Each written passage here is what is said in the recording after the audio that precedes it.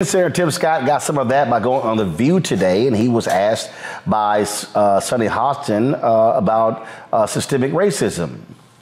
Here's how that went. Senator, I am actually happy that you're here. We have some things in common. You grew up in a single-family household, single-mother household. I grew up with both of my parents, but raised in the Bronx projects amidst a lot of poverty and violence. And you are the first black senator elected in the South since the Reconstruction. That would be about 114 years. Yet you say that your life disproves leftist lies. And Yes. my question to you is, I'm the exception, right? You're the exception. Maybe even Miss Whoopi Goldberg is the exception. Oh, she's definitely the exception. But we are not the rule. And so when it comes to racial inequality, it persists in 5 core aspects of life in the U.S. economics, education, healthcare, criminal justice, and housing. At nearly every turn, these achievements were fought, threatened, and erased, most often by white violence.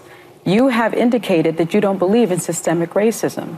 What is your definition of systemic racism? Let me answer the question that you've answered. Or does it even exist in your mind? Let me answer the question this way. One of the things I think about, and one of the reasons why I'm on the show, is because of the comments that were made, frankly, on this show, that the only way for a young African-American kid to be successful in this country is to be the exception and not the rule. That is a dangerous, offensive, disgusting message to send to our young people today, that the only way to succeed is by being the exception.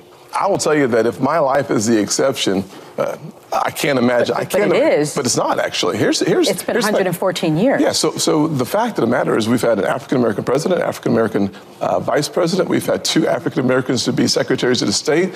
In my home city, the police chief is an African-American who's now running for mayor. The head of the highway patrol for South Carolina is an African-American. Still in exceptions. In 1975, there was about 15% employment in the African-American community for the first time in the history of the country. It's under 5%. 40% homelessness. And 50% of African Americans. 50% of the folks in our community. Yet 13% of the population. You had the chance to ask the question. I know that I've watched you on the show that you like people to be deferential and respectful, so I'm going to do the same thing. That is true. So here's what I'm going to suggest. I'm going to suggest the fact of the matter is that progress in America is palpable. It can be measured in generations.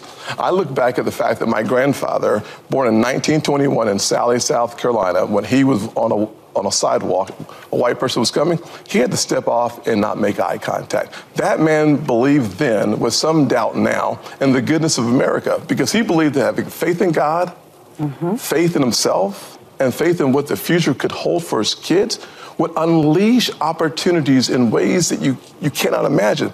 Every kid today can just change the stations and see how much progress has been made in this country.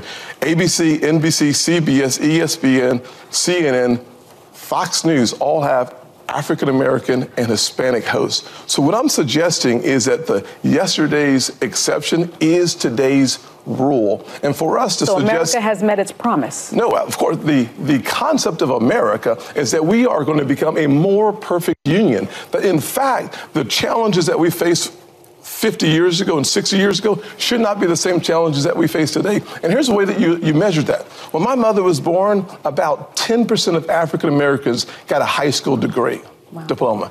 Today, it's over 90%. When you look at the income success that we've had— That's an HBCU stat. Well, listen, HBCUs is a good one, because one of the reasons why I took the funding for HBCUs to the highest level in the history of the country, and then I helped make it permanent, is because I believe that education is the closest thing to magic in America. So I'm about making sure that our kids have as many opportunities to succeed as possible. It's one of the reasons why— I need an opportunity to succeed because I have to go to break. They're begging. We have more time, though. They're begging. You're coming back. I'm just getting started. I know. I believe all people can see the success that I've had. You know, I sat and I listened to everything you said. Yes. And I wonder why these conversations don't seem to be held with Republicans. All of the exceptional stuff you're talking about. And one of the reasons we continue to have new exceptionalism is because every time folks make 40 steps forward, they get dragged 40 steps back. So how do we, as a nation, because as a nation, we seemingly get on the right track and then we go backwards. So you as a black man and as are there two black? Yeah. Senators? Yeah. Raphael Warnock. Raphael, that's three now. The three. We still count Cory Booker, okay? We've got Booker and Warnock. Cory and Warnock on one side and me on the other side. That's three. Yes. But you yourself have talked about when the police stopped you. Absolutely. So how can you get your party to stop trying to stop the progression that people are making? Yeah, so that's what I complained about when I spoke about it. I want you to come out and say, listen, the Republicans have these issues. So I think humans have these issues. Yeah. The issue of discrimination that I have faced, I assume you face as well, is an issue of the heart. It's not Republicans or Democrats. Frankly, both sides of the aisle can do a better job on the issue of race. And frankly, my side of the aisle, I think, is doing a fabulous job of making progress. All right, y'all. So, okay, that's a whole lot of. So let me do this right here. First of all, Senator Tim Scott never actually answered the question that Sonny raised about systemic racism. What he did was he brought up all of these little individual anecdotal stories, which we all know that's how you actually avoid. See, if you say my mama and my daddy and me and my cousin, that's four people. Systemic means system. Okay? Literally last week, Vice President Kamala Harris talked about what the Biden administration is doing to combat systemic racism and bias in the algorithms when it comes to the valuation of homes. Yep, that's systemic. Systemic is when we know how black-owned media is being frozen out of the $322 billion being spent annually in the advertising industry. Oh yeah, we get 0.5 to 1%. That's called systemic. Systemic is when you look at the disproportion of people who are on death row and who were convicted and put on death row for crimes they did not commit. How many of them are black? That's systemic. And see, then what Senator Tim Scott then does is this cute little game of, we have a black sheriff. We have a black mayor. We have a black this. Let me help you all out. When Thurgood Marshall became the first African-American on the Supreme Court, racism did not just magically evaporate in the criminal justice system. It didn't.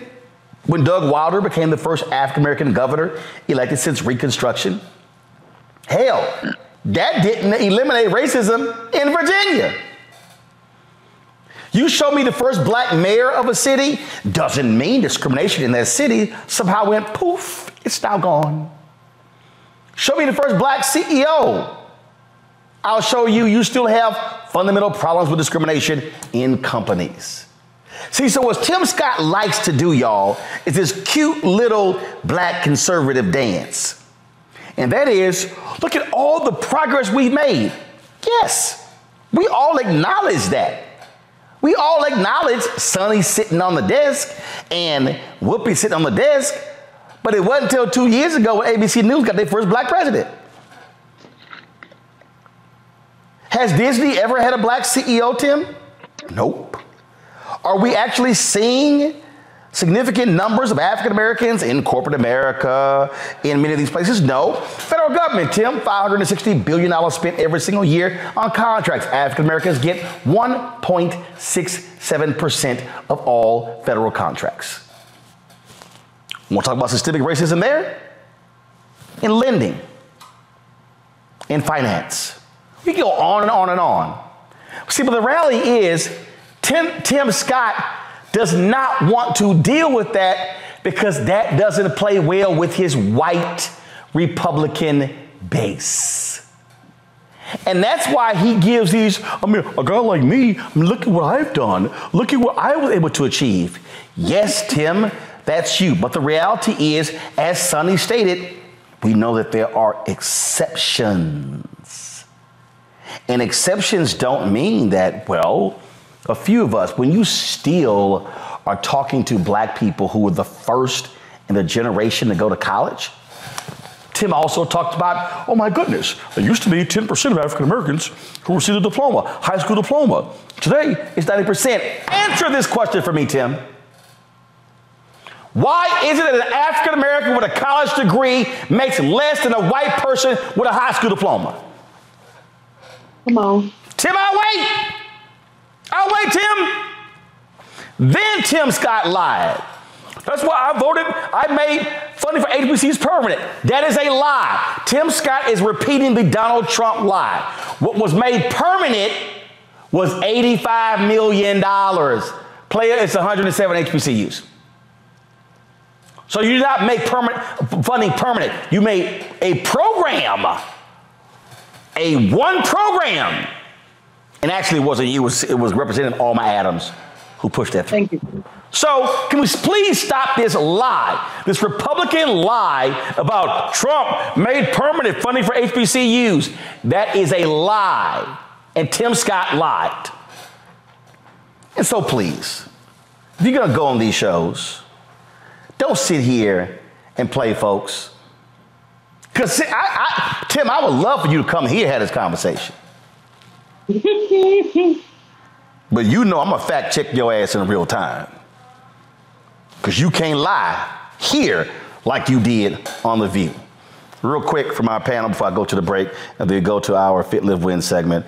I'll start with you, Renita. What Tim Scott is doing is so offensive, particularly to Black people. And it's like I said a couple of weeks ago, Tim Scott basically is just saying anything bad that is happening to Black people, it's all about their attitude. And so if you think about it, how many times have we seen it to where we find out banks were charging Black people needing mortgages a higher interest rate or charging them more in fees? So my question to Tim Scott would be, what type of attitude do I need to have in order to make sure that I am not being charged more by banks? We talked about the shooting at Mother Emanuel earlier in the show. Hey, Tim, what type of attitude do Black people need to have to make sure that they can go to church and not be shot up by a white supremacist? Like, what he's saying is just so offensive if you actually have lived as a Black person in this country, because we know that there are so many things that happen to us and that can happen to us that cannot happen to other communities. And it has nothing to do with our attitude. It's just systemic racism. Julian? You know, he exhibited his extreme ignorance by not answering Sonny's question, but he can't answer the question because he doesn't know the answer. He walks around, that was basically a reflection of his campaign or whatever, when he announced that he was running for president. He says, I'm the antidote to the liberal lies because I have succeeded. Well, let's look at things we've talked about in this program already. Black unemployment, it's down, but we still have a gap between Black male participation and white. We could go through item by item by item. But at the end of the day, Tim Scott is playing games with Black America's future. Because if he wants to just be Bubba the Buffoon, that's fine, but he should not be running around talking about there's no racism. This plays to a narrative that anybody with a brain knows is just not a true narrative. I abhor, what he's doing out there, but certainly, you said earlier, Roland, that he lied. What's new? Republicans would know the truth if it gave him $1 million check. I mean, they have an aversion to the truth, so he's no more than your basic Republican. Avis? Yeah, he knows how to play the game to stay where he is. I mean, yes, he's the first senator from South Carolina in over 100 years, and he has been able to win re-election, but he didn't get there initially through an election. He got there through an appointment. And so, had that not happened, he may not have ever been there in the first place. I would also say that all of his accomplishments that he ticked off, he sort of left off the fact that as far as my interpretation of the situation, he pulled the old bait and switch when it came to the Justice and Policing Act. He was the one who was supposed to make sure that he was negotiating in good faith in order to make sure it got through the finish line. And at the last minute, he comes back with other sort of requirements, which actually killed the bill. And so, the bottom line is that he is doing what he needs to do to be in that position from the state that he is from and in the party that he is in. He knows the dance that he needs to undertake, and that's exactly what he's doing.